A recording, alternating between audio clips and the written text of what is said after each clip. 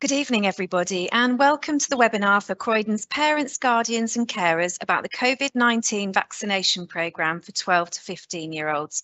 We're absolutely delighted that you're able to join us this evening, and you'll be pleased to know that there's an expert panel who will be able to give you some further information about the vaccine, but also answer some of the questions that you might have. Before we go into the main part of the agenda today, what I really want to do is just say a big thank you to you all, because it's been really challenging over the last 18 months. And I know that lots of you have been doing things such as homeschooling during the lockdowns and making sure that your children are able to keep up with their learning. And I know the schools, and for us as an education directorate, we really do appreciate the support that you've given to your children and young people. So a big thank you from all of us. I hope that you'll find this evening really interesting. We are recording it for those families that aren't able to listen live, and we'll ensure that those of you that are listening will also pass on the information to your family and friends so that they hear all of the relevant information in relation to the vaccination programme. So first of all, I'm going to introduce the expert panel, and of course I forgot to introduce myself. So my name is Shelley Davis. I'm the Director of Education for Croydon, and it's really lovely to meet you all. I'm going to hand over first of all to Dr. Agnello Fernandez, MBE, to introduce himself. Thank you, Shelley. Agnello Fernandez. I'm a GP in Croydon and the Borough Lead for Croydon, South West London CCG. And I practice in Thornton Heath at Parchmore Medical Centre for the last 32 years. Great, thank you, Agnello. And we also have James Moore. Thank you, Shelley. My name is James Moore. I'm a public health consultant working at Croydon Council. Thank you for having me. Great, thank you, James. And if I could hand over to Louise Coughlin. Hello there, I'm Louise. Thank you for having me. I'm the Chief Pharmacist at Croydon Health Services, as well as the Croydon Borough of South West London CCG. Great, thank you, Louise. And Rebecca Board. Thanks, Shelley. So I'm Rebecca Board. I'm the Associate Director of Operations for COVID Response and Recovery at Croydon Health Services, and I'm also a practicing midwife at Croydon University Hospital. Great, thank you, Rebecca. And last but by no means least, Una Dalton. Thanks, Shelley. Una Dalton, I'm the Programme Director for COVID and Flu for South West London CCG. Great, thank you. And you'll have the opportunity to hear from all of our panellists at some point during the webinar this evening. And like I said at the beginning, there will be an opportunity for you to ask us some questions as well in relation to anything that you might want to know about the vaccination. So just a couple of housekeeping things from me, just so that we can keep it going nice and smooth. And once I've done the housekeeping, I'll then go through the aims of the session and the agenda. So you should be able to see a PowerPoint presentation, and you should be able to see me talking. You'll also see the other panelists when they talk. Unfortunately, what you can't do is turn on your cameras, so we can't see you, but we do know that you're there in the background. Any questions that you have, because you're not able to turn on your camera and speak, they have to go into the chat function. And we really do welcome any questions that you have. What we won't be doing this evening is publishing any remarks or individual viewpoints, but we will be focusing on questions that you might have in relation to the vaccination. And of course, this webinar is time limited. So if there are any questions that we don't manage to get through, we'll make sure that we include those in a Q&A document that we'll publish to our website for you to see. Okay, let me go through the agenda next, and that's the key part of today. And I think hopefully you'll see in the agenda that you are going to hear from an expert panel, but there will also be opportunities for you to ask questions. So we're going to have an introduction about the school immunisation programme and content. We're going to have some information from our panellists about the vaccine and the safety in relation to that. And following those two really important parts of the agenda, we'll then be having a question and answer session. And that's the time for you to write those questions into the chat. And we really do welcome you being a key part of this webinar. Thank you very much. Okay, I'm going to hand over now to Rebecca Board, who introduced herself earlier. What she's going to do is tell you a little bit about the school immunisation programme, consent, etc. Thank you, Rebecca. Great, thanks, Shelley. So as I said, I'm Rebecca. I am Associate Director of Operations at Croydon University Hospital, and I've been involved in the vaccination programme since it launched back in December of 2020. So we're here today to talk to you about your young people aged 12 to 15, and you will be aware that the Chief Medical Officers have recommended that all young people in that age group receive a first dose of the COVID-19 vaccine. Why are we recommending it? Well, we want to protect our young people. We want to keep them in education. We want to protect the communities, so friends and families around the young people who may be transmitting the virus. Across Croydon and indeed across South West London, we have been vaccinating in schools with a programme of rolling vaccination. So our school immunisation teams have been going into school as they do each year, but this time we're offering COVID alongside other vaccinations. There are also other ways of getting vaccinated now. So if your young person doesn't get vaccinated in school, perhaps we've already visited your school or are yet to come back, or you don't want to wait, that's absolutely fine. We have sessions that are being run in Central. So if you go onto the South West London website, you'll be able to see which clinics you can take your young person to and you can attend without booking. Or if you wish to book an appointment so that you can reduce the amount of time you're on site, that's absolutely fine. You can do that as well. So we've been in and around Croydon vaccinating, and also within South West London, around 200 schools in and around South West London, and quite a number of those in Croydon. What we've been doing is providing parents and guardians with letters which are coming through the school talking about the vaccination, and that we as Croydon Health Services are providing the vaccination to young people in Croydon, and we were detailing in that letter when we're coming to your school. So what we're doing is reaching out to say if you've got any questions, we'll be available in school the week before we vaccinate. We also make sure that we provide you with an email address if you've got any questions for the clinical team, and a telephone number. We also email the electronic consent form, and we ask you to have conversations at home. So we're asking you to use that as a prompt to speak to your young person, to talk about what vaccination means for you as a family, to talk about what to expect, and to provide consent in electronic form. When that consent then comes back to the team, we have a look at that, and we might make a phone call to clarify some information on it. And if everything is happy, what we do is we come to the school on the day of vaccination. We'll have our consent forms already there.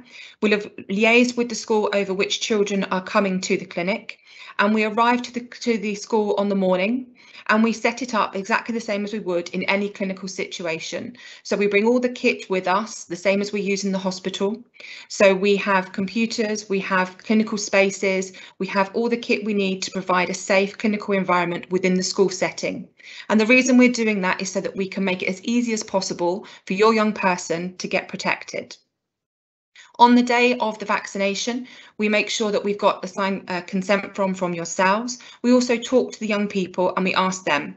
So we ask for their consent on the day, and we run through a number of questions. So we will ask them how old they are, for example. We'll ask them if they've had COVID in the last 12 weeks. We'll ask them if they've had any other vaccinations in the last 7 days, and we'll ask them how they're feeling, along with getting their verbal consent for undertaking the vaccination on that day.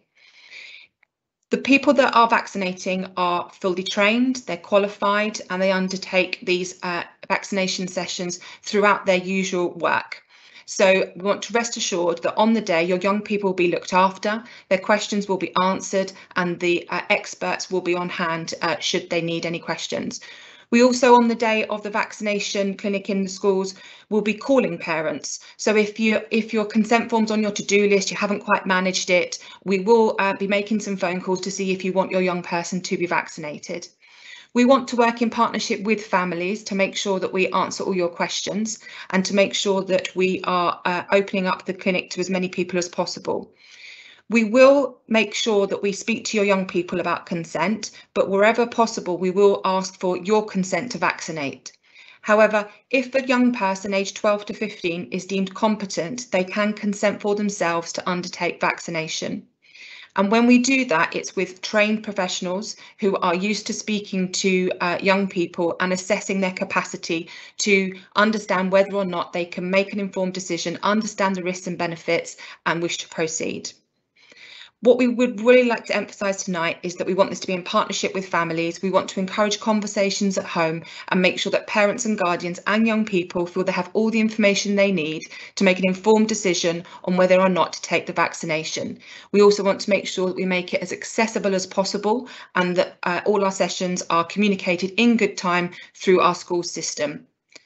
And with that, I will pause there and hand back to Shelley. Great, thank you very much, Rebecca. That was a really helpful overview about the process in relation to vaccinations. And I know that families who are listening will have found that really useful.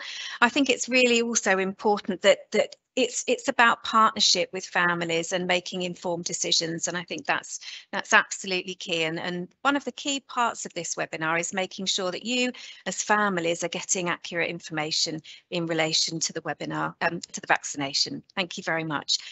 Okay, next I'm going to hand over to Agnello Fernandez and Louise Coughlin, who are going to talk to you a little bit more about the vaccine and about safety, those things that I'm sure that you'll find really interesting and information that absolutely you'll be wanting to hear. So thank you very much. Thank you, Shelley. So the last year and a half has been difficult for everybody. COVID-19 has touched everybody's life in one way or the other. We're fortunate to have a vaccine that can help us fight this disease. And when enough people get vaccinated, it's harder for the disease to spread, it's harder for variants to develop, and also helps people that can't have the vaccine because they're debilitated or their immune systems are weakened. So getting the vaccine protects you, protects your family, protects your friends, and the wider community as well. And it's much safer for the immune system to learn to fight illness through vaccination. And we've known about vaccination for over a century now. And COVID vaccine is no different. We've known now more than ever before, with all the evidence that's been gathered, that it reduces your risk of getting seriously ill or of dying from COVID-19. It reduces your risk of catching or spreading COVID-19, and it protects you against COVID-19 variants if they develop. Young people, just like adults, are also at risk of developing long COVID, which can be a very debilitating condition that not only makes you feel very unwell, but can affect every organ almost in your body and takes a long time to recover from. So it's just as important for younger people to have the vaccine and be protected.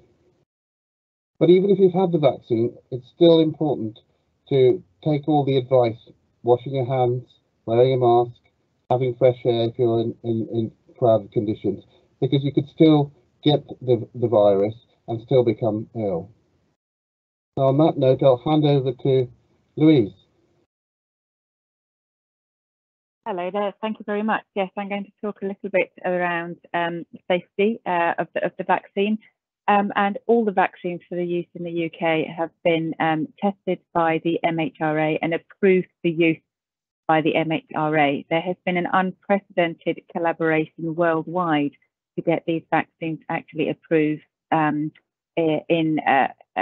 more quickly than you would normally. The technology that these vaccines use has been around for a long time. Messenger RNA technology has been around for a long time.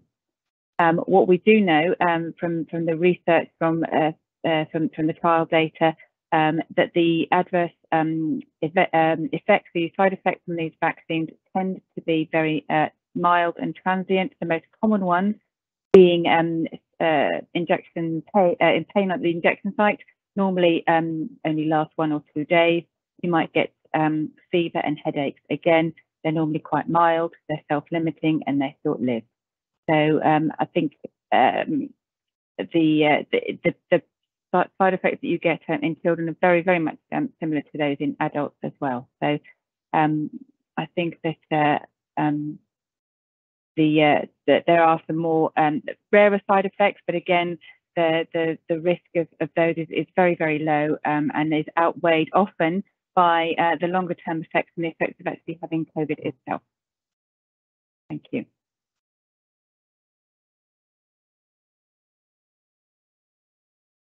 Great, thank you very much to both Dr. Agnello Fernandez and Louise Coughlin. Really interesting information there, and thank you very much for providing lots of facts in relation to the vaccine itself, but also safety in having the vaccine. I think really important points that you've made there. Can I say thank you to everyone for listening? Now, we haven't got lots of PowerPoints to share with you this evening, because what we really wanted this webinar to be about was the opportunity for you to ask questions, to share with us any questions that you have in relation to both the process that Rebecca has talked about, the safety of the vaccine as Louise has talked about, but also general updates about how the vaccine can support families with reducing spread, as Agnello was talking about. So I'm going to share the questions. I'm going to read them out, and then I'm going to hand over to our panelists to answer. And after we've done the question and answer session, what I'll do then is I'll go through the next steps. So thank you very much. Okay, the first question we have is, why only one dose has been offered and not two like in other countries? If travelling, the 12 to 17-year-old would need to do a PCR as if not vaccinated, as they are not exempt? Oh, a really great question to start off the question and answer. I think I'm going to hand over to Louise to answer that question. Thank you, Louise. Lovely, thank you. Yes, so currently, as it stands, 12 to 15-year-olds are only going to get one dose, but 16 and 17-year-olds, as of sort of next week, will be able to get their second dose 12 weeks after their first dose. So that is a change in the recommendations when they started looking at the data that's been around. The reason that we tend to give one dose at the moment is looking at the risk and benefit of giving two doses for the effectiveness of the vaccine versus the side effects. Younger people do tend to have a better immune response, and therefore the response that you get to a single dose is very good, and at the moment they feel is sufficient. That's not to say that position might not change, and there may be a recommendation that children get a second dose, but as it stands, the feeling is that the response to the second dose to one dose is sufficient. But you will see some more information coming through around 16 and 17-year-olds requiring or being now eligible for a second dose 12 weeks after the first. Great, thank you very much, Louise. A really comprehensive answer to that, and I hope that was helpful information for you, Christina, and thank you for asking the first question on our webinar. We've also had some questions that have come in advance of the webinar, so I'm just going to take one of those questions now, and that was, how are children supported in school after they've had the vaccination? Again, a brilliant question, and one that I'm sure that lots of families would like to know the answer to. So I'm going to hand over to you, Rebecca, for that question, if that's okay, as I think that links very much with the process in relation to the vaccination. Absolutely, Shelley, thank you. And yeah, it is a great question. I'm a parent myself, and that is something that I would ask myself, because we want to make sure that our young people are looked after, and whether they be at home or at school, we want the best for them. And one thing that we can assure you is that we look after them like they're our own. So we absolutely are used to working with young people. We appreciate that every child needs something a little bit different, and that for some children having an injection is absolutely nothing, and for others it worries them, and they can have a bit of a wobble and they need a bit of a different approach.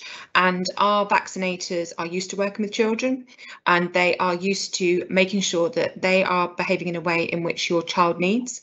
So we have things like private areas, we make sure that we've got water and we've got biscuits, we make sure that we've got chairs. So you may be aware that after you've had the vaccination, so we're talking about the Pfizer, there's an observation period.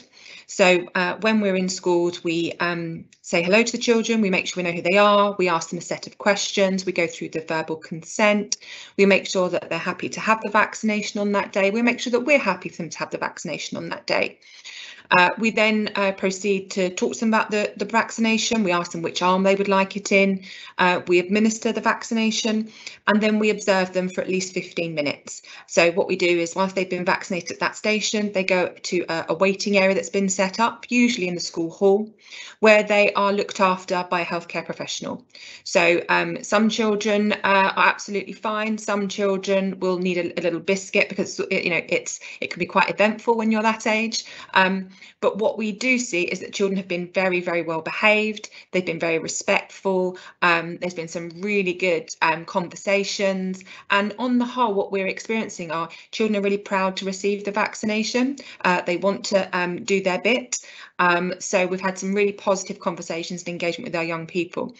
If children aren't quite ready to go back to the classroom, that's fine. We work really closely with the schools and with the school's nurse and the pastoral team to make sure that each child has what they need. We appreciate that we're meeting your children probably for the first time, whereas the school know your children, they know what they need.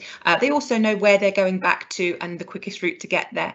So the schools have been really supportive and the children have been great. And if you're a bit worried or you think that your child doesn't like needles, or you're worried about how your child would be during the session, then that's why we've got our helpline that you can call, or our email address where you can reach out to the clinical team. We're more than happy to look out for certain names, or have a heads up about how your child may need us to be on the day. What we want to make sure is that you feel comfortable, your child feels comfortable, and they have a positive experience. I'll hand back to Shelley. Great, thank you very much, Rebecca, and really providing that reassurance that we need as parents when we're making this decision. I'm here as the Director of Education, but I'm also a parent as well of a 17-year-old who took herself off to have the vaccination and was informed and made that decision. I'm really proud of her for making that decision, but also was looking after her when she came home to make sure that I was really clear about anything I needed to look out for. So really, really good question, and great to hear that reassurance from you, Rebecca, about how well the children and young people will be supported in school, because that's so important for us as parents, isn't it? Okay, I have another question. Thank you very much. We'll keep the questions coming in. Another really good question, and I think I'm gonna direct this one to Una, actually. It's, why is there a drive to vaccinate children if they don't get COVID too badly? And I wonder if, Una, you might be able to take that question, and we might hand over to a clinician as well. Yeah, certainly. I think a clinician will probably add more to it, but it is about the wider protection of all community, rather than just themselves and their families as well. But I don't know whether Louise or Rebecca would want to answer that one.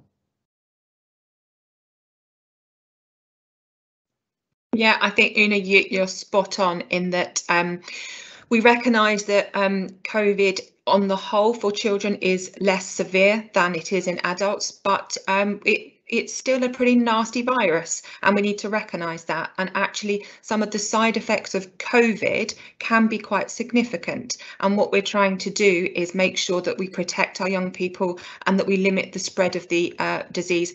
As Agnello spoke about in his slide, this is about making sure that we get things under control, we try and stop the spread, and that we protect as many people as possible. Great, thank you. Louise, did you want to add anything, or are you happy for me to move on to the next question? I think Rebecca answered it perfectly. Great, thank you. And again, we're getting some really good questions here, and these are questions that everyone who listens to this webinar will want to know, and I think that's so important. So I'm going to go on to the next question. If we as parents want to have a second dose for our 12 to 17-year-old, can we get it, or does the government recommendation need to change first? And I'm really thinking about who to answer that question, because it's not necessarily a clinical question. It might be a little bit more about the programme. So I think probably you, Una, but again, we can invite our clinicians in if necessary. Yeah, at this point in the programme, we're not, the government advice is not to have a second dose for this cohort, so we couldn't make that available at this point. And we would have to wait for any further guidance from the JCVI in order to do so. And of course, if there is any change in guidance, that sort of information does come out in the news, doesn't it? And it is published, and we will make sure that your schools get that information as well, so that they can hand that over to you. So great, thank you. Again, some really good questions that people are highlighting. I just wonder, whilst we're just in a brief interlude, whilst we're awaiting our next question, James, if you could just give us a little bit of an update about sort of the Croydon context, because that might be helpful for people that are listening. Of course, thank you very much.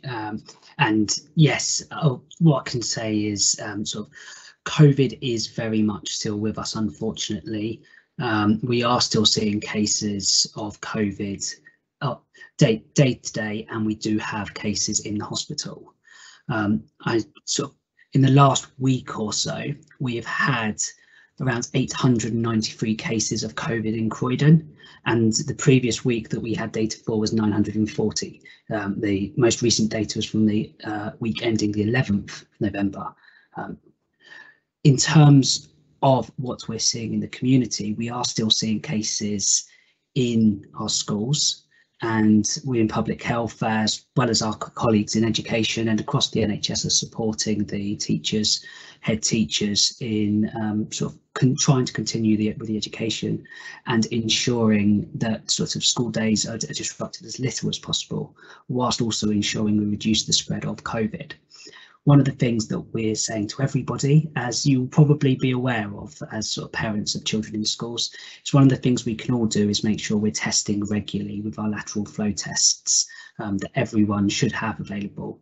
And one of the key things we can do is if we're going to see somebody who's particularly vulnerable, say a grandparent or somebody we know who has an illness, we do a lateral flow test beforehand, just to make sure we're not unwittingly taking COVID into that environment.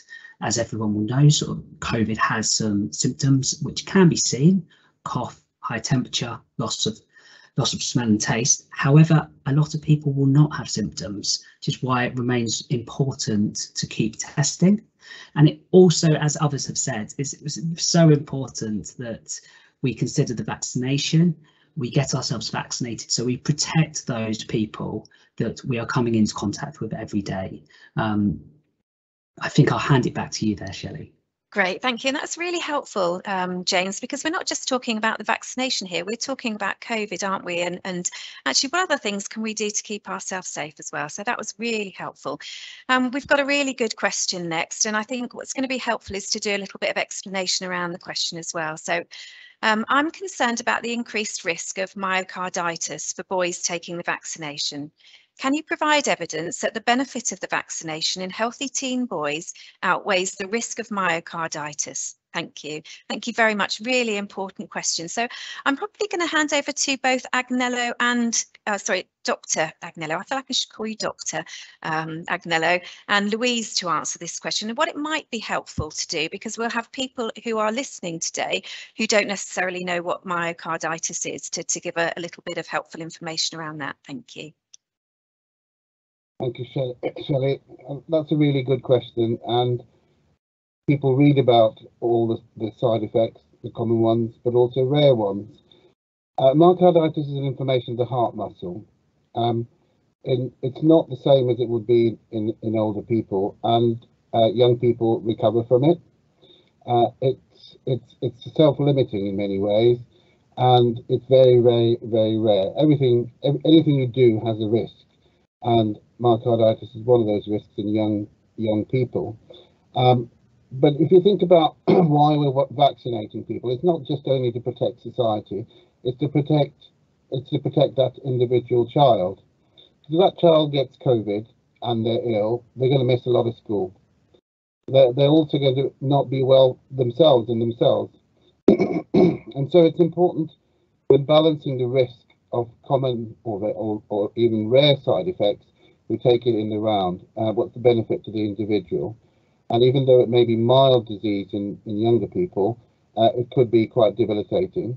And at the end of the day, there's no way that we're going to be giving any medicine or vaccine to any child if we think that the risks outweigh the benefits. And in this case, myocarditis is one of those conditions, but is transient, and children recover from it, and it's extremely rare. And as some of you may know in the news today, the guidance has changed as well, which reduces the risk of myocarditis even more. So one of the questions that will be asked is, have you had COVID in the last 3 months?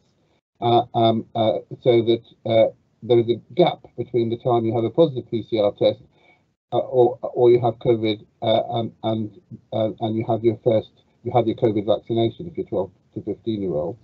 So that minimises the risk of myocarditis even more.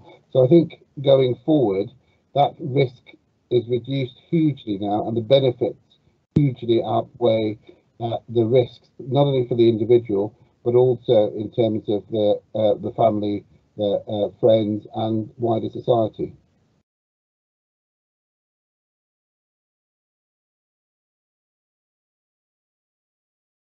Bound to be muted at some point during this webinar, aren't we, in talk? So apologies, I started talking before I'd unmuted myself. So thank you very much, Agnello, a really detailed answer to the question. And there will be people here who will have individual questions about their own children. And I think it's really important, as I'm sure you're all doing, is having some of those follow-up questions and conversations with your GP directly as well. Louise, was there anything you wanted to add to that? Not really, no. As Agnello says, what we're weighing up is the risk of the side effects of the vaccine versus the risk of the side effects of having COVID. And the incidence of myocarditis in the UK appears to be something like 4.3 cases per million vaccinated. But there is also a risk of developing myocarditis with the COVID, with the coronavirus disease itself.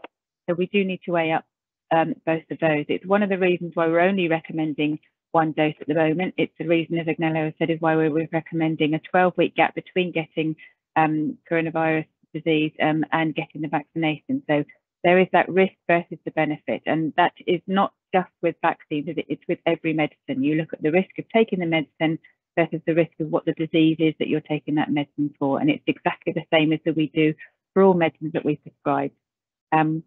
I can cover a bit about some of the other side effects, although the myocarditis was the one I was thinking of when I was talking about rarer side effects. But I can cover a bit about that if you would like me to. Well, that's really interesting, and it could be like we've written this, couldn't it? Because the next question actually is from Jane, and Jane says, could you say a little bit more about other potential complications of having the vaccine, the ones you said were rare? So I think that does segue nicely into you giving us a little bit more information about that, Louise. Thank you. Thank you for that. Yes, to be honest, the rare one that I was thinking about in the main was the myocarditis. When you look at the sort of the side effects that you get from Pfizer, the ones that a lot of people have, like the sore arm, muscle pains, chills and tiredness, are the very common ones which tend to affect about 1 in 10 people.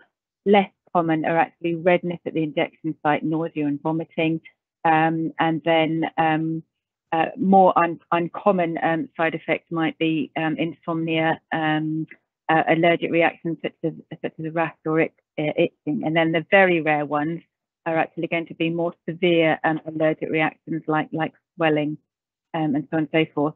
We don't know the exact data about the incidence of severe anaphylaxis, but we do know it's very, very rare. And again, we don't know the exact data on the incidence of myocarditis and pericarditis, but we know it's approximately sort of 4.3 per million. But those are the sort of things that that I was thinking about when I was talking about sort of the common and the less common side effects.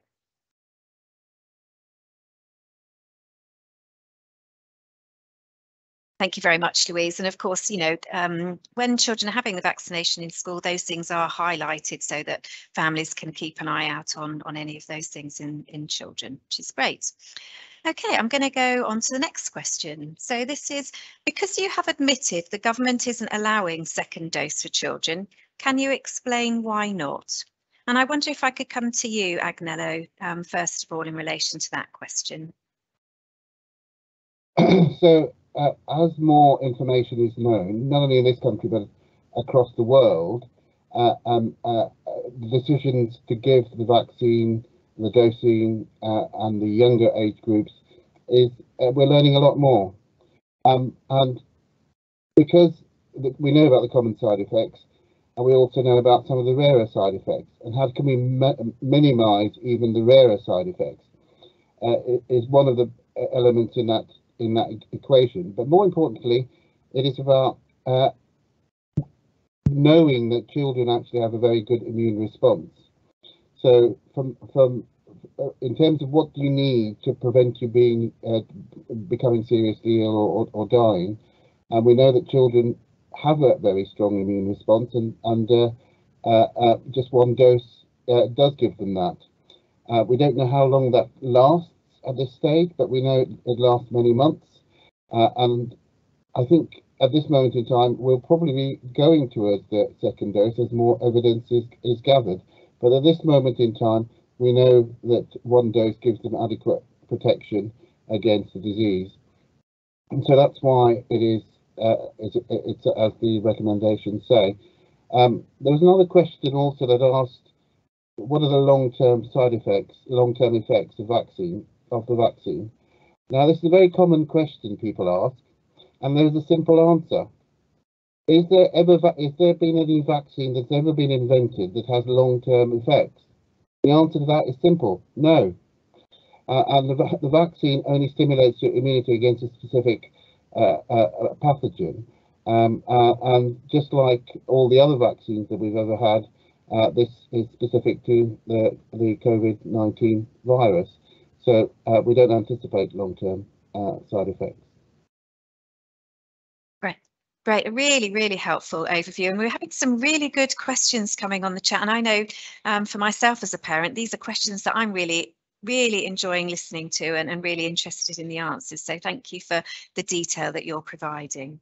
I'm going to go on to the next question, and this one's going to be for you, Louise. Is this vaccination effort for 12 to 15-year-olds also going to be worth it for possible future variants? Or is it true that some variants of the virus were coming as a result of the vaccine? Thank you for that. And then if any of my colleagues want to chip in and help me out with this one, then they can do. What I do know is when the vaccine was being developed, what they did look for is the bit on the virus that most variants might contain. So the bit of the virus that we use to generate an immune response is the spike protein. It's a spike on the outside of the virus, and they chose that because a lot of the variants still are likely to actually present that spike protein, and therefore the vaccines will be effective for it. However, there is a lot of monitoring going on, looking at the variants that are here and the effectiveness of the vaccine. And there are a lot of the companies that are producing the vaccines will also be looking at how they might want to adapt their vaccines to make sure that they are continually effective in the long term. What I'm not sure about is the variants that are coming out as a result of the vaccine. That's not normally what would be the case, but Agnello can help me out there. Yeah, so certainly there's no evidence that the vaccine is creating variants, but we do know, and the whole reason why we're having a vaccination program is to reduce the amount of circulating virus. Because as long as there is circulating virus, because people are not vaccinated and so they're transmitting more between people, then there's a greater opportunity that you'll have a virus which becomes a variant, which and you know, the worry of everyone is if you've got a variant that escapes the vaccine. And so it's really important to reduce the amount of circulating virus in the community by vaccinating as many people as possible, so that you reduce the risk of having any variants that cause trouble. Great, thank you very much. Really detailed answers, and what we hope is that by having the answers that we're giving on the webinar today, it will help you make an informed decision about the vaccination, which of course is really important. So we've had a number of questions. What I'm going to try and do is draw some themes together to ask one main question. And it's really around the personal benefits to children in terms of having the vaccination beyond those that are benefits to the wider community. So I think that's you know, question that's it's a theme that's coming through quite a lot of the questions. So I'll sort of repeat that again, is what are the personal benefits to children to having the vaccination compared to the wider benefits that we've talked about in relation to the whole community. And I wonder if Agnello, we've got lots of questions coming for you this evening, which is great. So if we start with you, Agnello, and then perhaps Rebecca might want to come in and give a little bit more information as well. Thank you. Great questions. Thank you.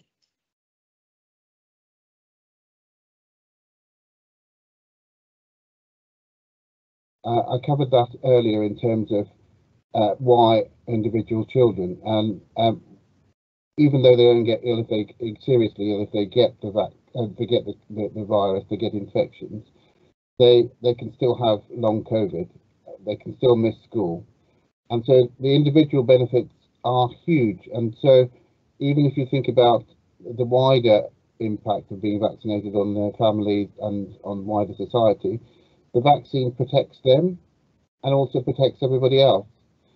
So why wouldn't I give my child a vaccine?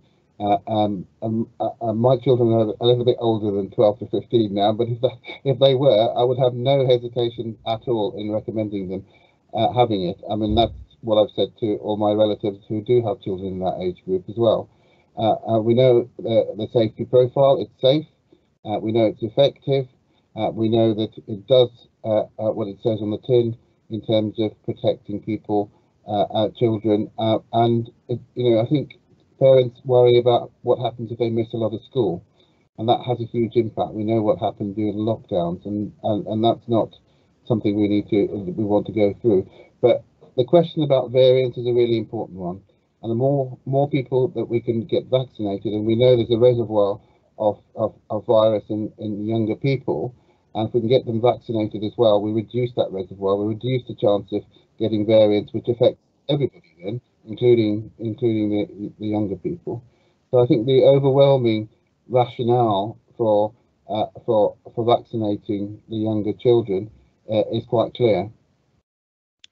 Great, that's really helpful, and I think we've lots of people on the chat have asked that question. I think that's really important in helping people determine and have the right and accurate information to make that decision. So that's really helpful.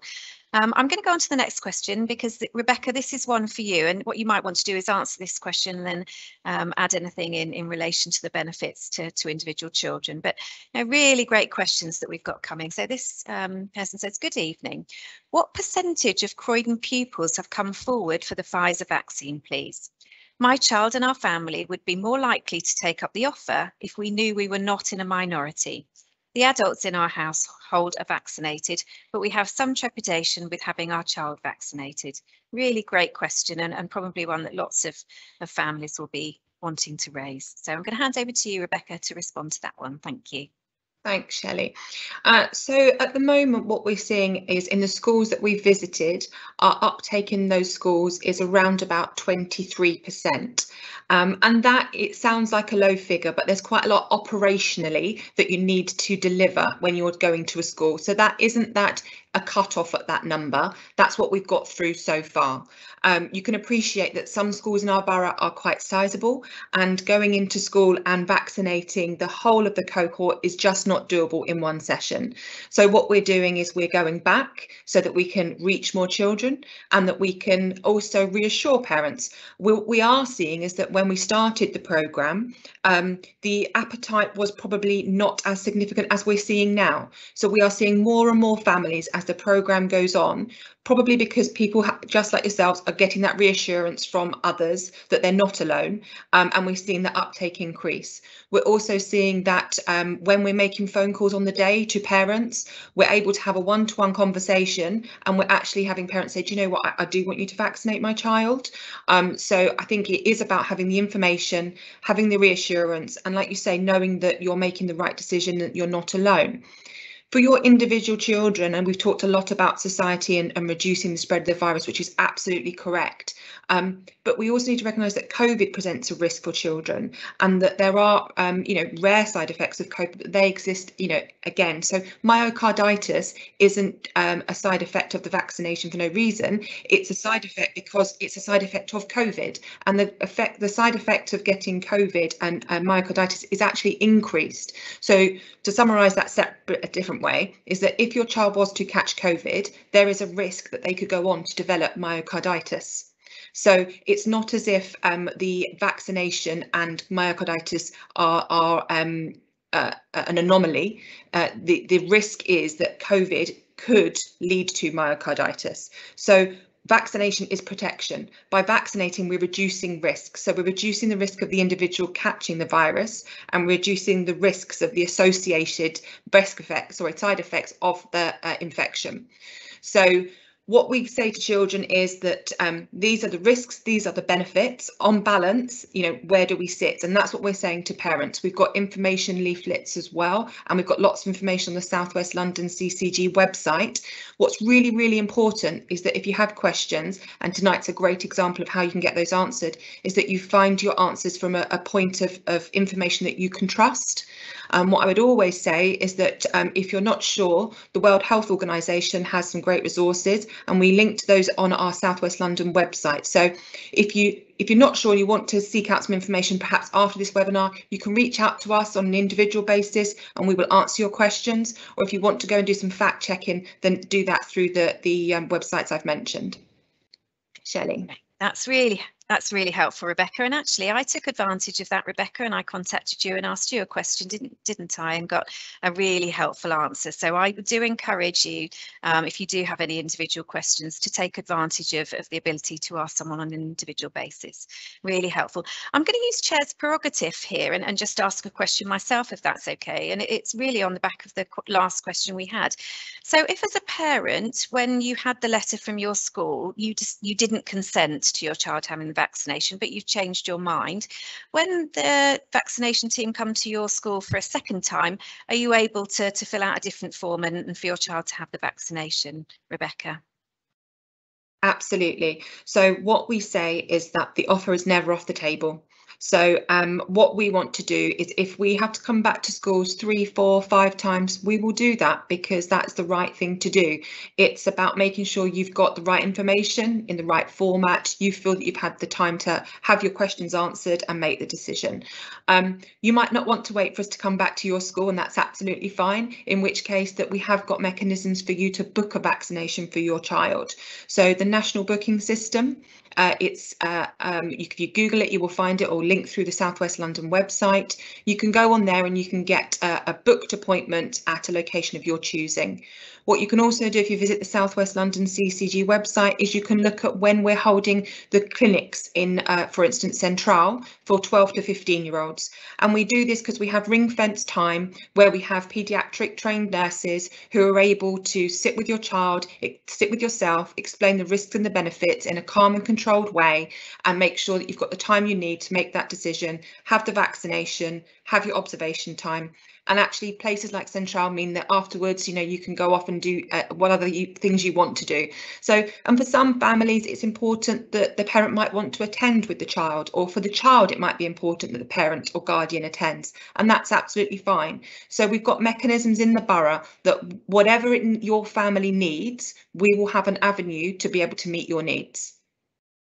Oh, so helpful, Rebecca. And again, I think, you know, it's really important that for some parents who want to be with their children when they have the vaccination, that there is the opportunity to do that. So thank you for outlining that.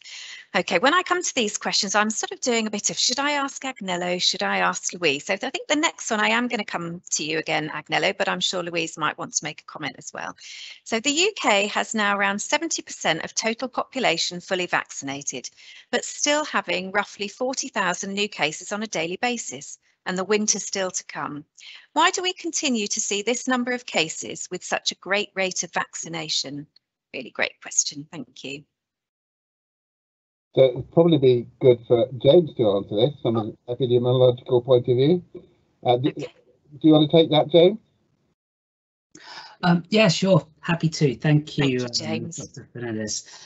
So whilst we have 70% of the total population fully vaccinated, as you say, that isn't actually high enough to stop the transmission of the disease around the country. First of all, we're not yet high enough to see it fully stopping it.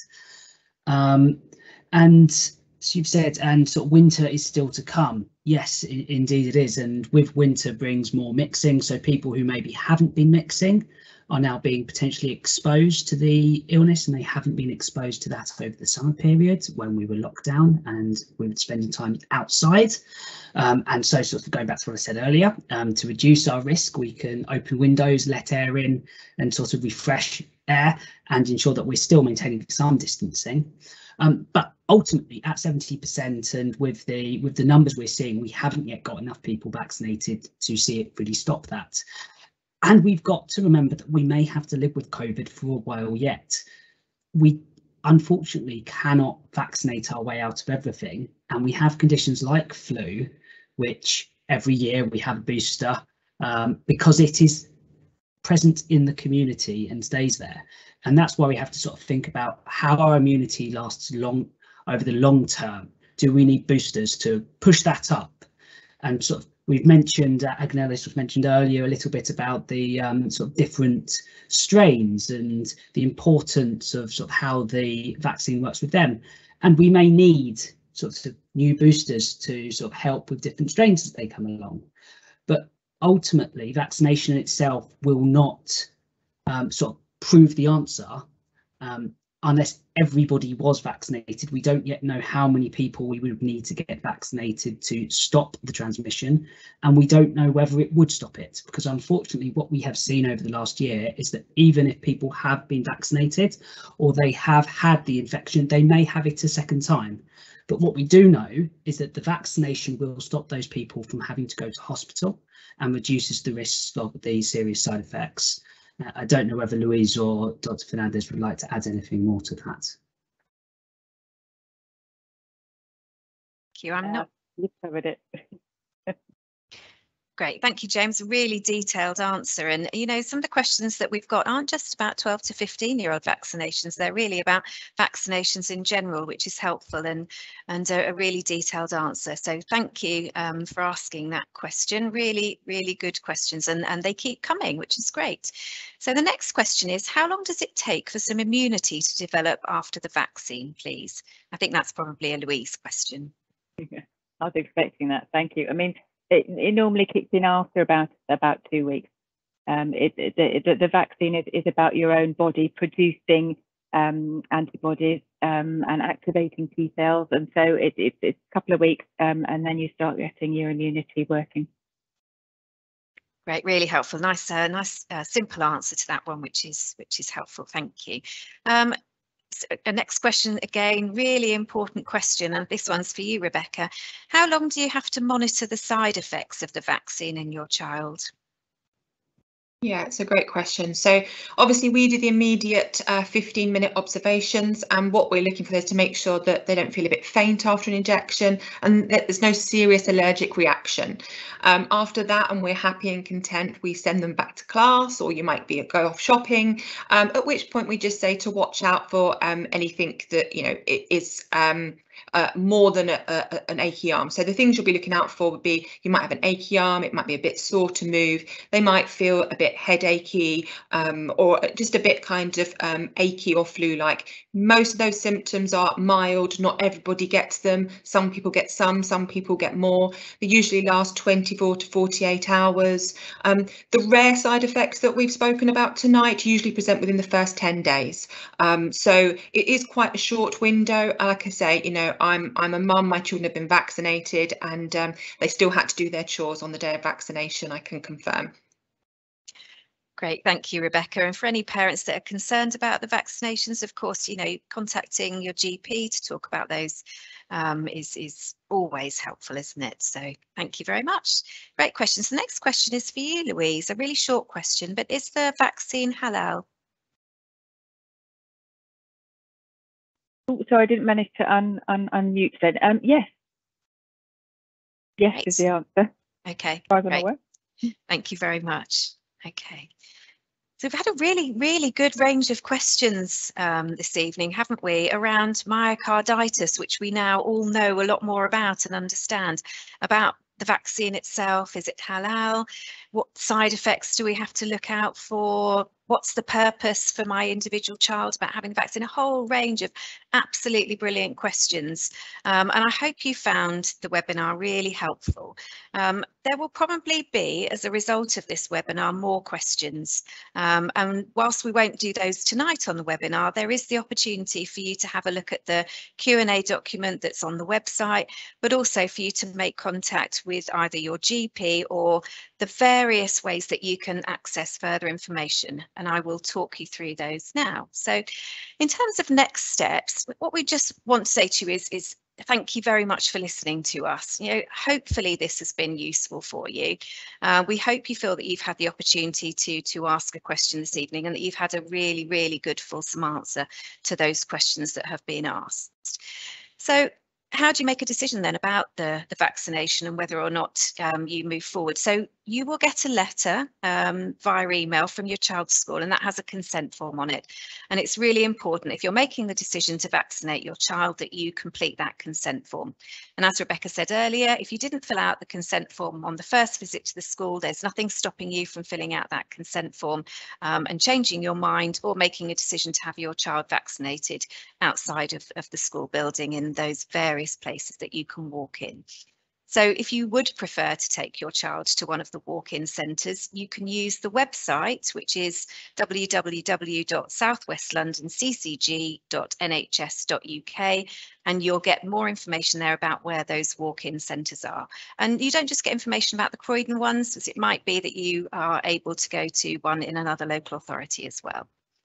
But if you do have any further questions, and we've answered lots of general questions this evening, and you might have questions about your individual child and your individual circumstances, you can go onto the website and have a look at our Q&A document, which is on the same website, www.southwestlondonccg.nhs.uk, or you can email directly croydon.getinvolved@southwestlondon.nhs.uk, and that might be the place where you email if you've got those individual questions.